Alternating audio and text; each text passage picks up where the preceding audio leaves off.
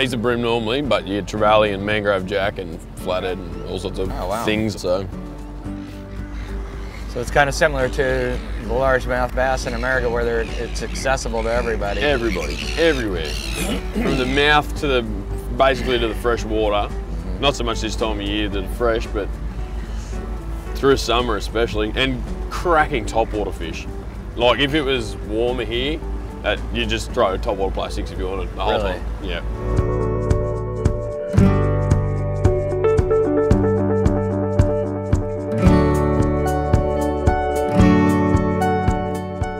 There's probably not a pontoon or a wharf in this whole place that hasn't got a bream on the boat.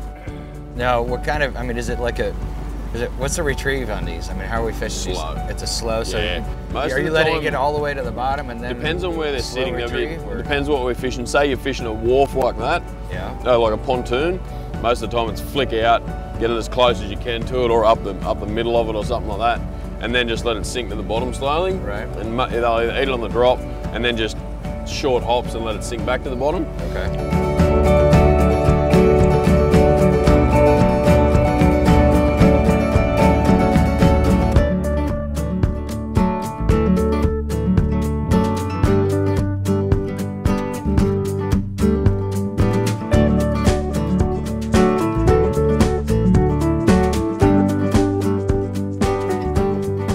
The other thing with these bream too, if they're a bit standoffish, sometimes they'll follow it, and if you're moving slow, they won't commit.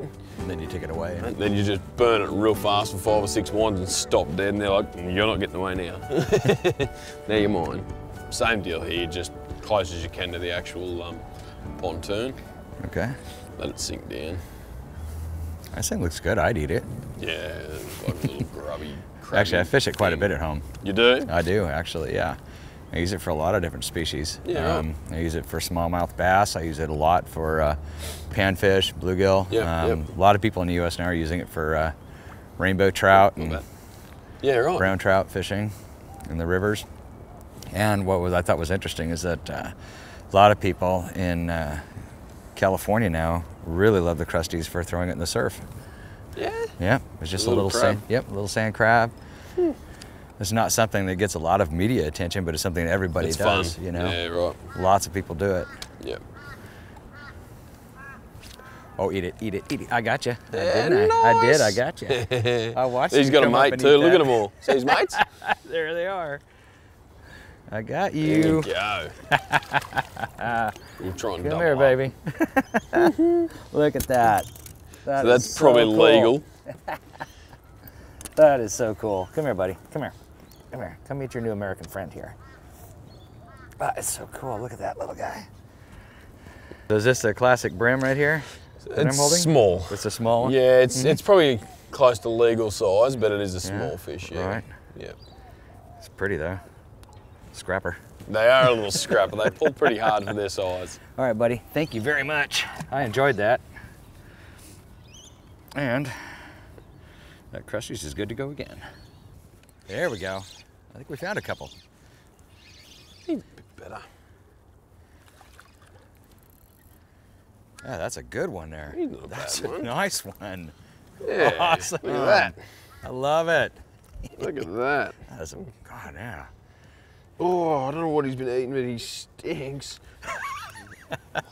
Oh, got one. Got him? Yep, nice. Sure 2 at a time. Yeah. That's one thing with the bream. If you find one in these canals, there's generally a few there. Yeah. This guy's a little bit better. Yeah, a bit better than the first one. Oh yeah, a little bit. Come here, buddy. Not a bad way to start my trip to Australia, is it? I reckon 2 at a time. First pontoon of the run, and we found a couple there. We certainly did. Not too bad a fish either. On the bait fish profile. Yeah, and then yours likes the little crusties. Bug. Yes, crusties. Apparently they're on the feed, not too picky about it today, are they? No, I don't think so. Let's get them back in and get another one, eh? That sounds great to me.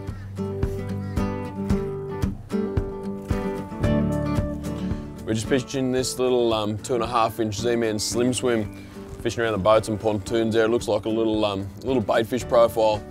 We find the bigger fish here tend to like eating bait fish, and you've got every chance of not just catching bream, you can trevally, flathead as well. Being on a hidden weight, if you do happen to cast it into one of the pontoons, it's not going to make as much noise and spook the fish off too. That whole bait bar the hook is soft, so that also helps when they're sucking on that bait. They don't feel that lead head. It feels totally natural, so when it's sinking down there, they can suck on it and hopefully commit. Alrighty, with bright sun like this, we're going to try and put some casts in up behind the pontoon where there's a bit of shade. One, it stops our shadow being on the water, and two, the fish feel a lot more comfy in that shade. So the idea is to get it up behind that pontoon where they're comfortable to still eat. Oh.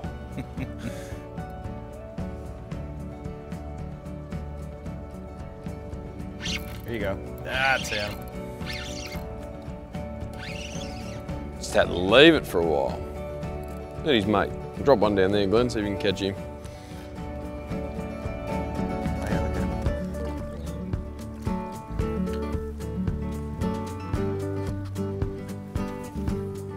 I cast up in behind that pontoon then, and the fish actually bit it straight away but missed because it sunk so slowly and it didn't bomb and plummet past their face.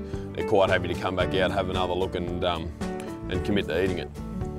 Halfway along to those ripples with his back out too. Up eating the slime along the edge. Yeah, nice.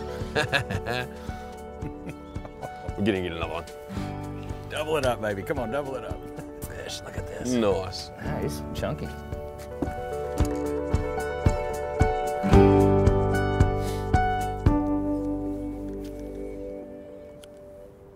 Oh, there's one.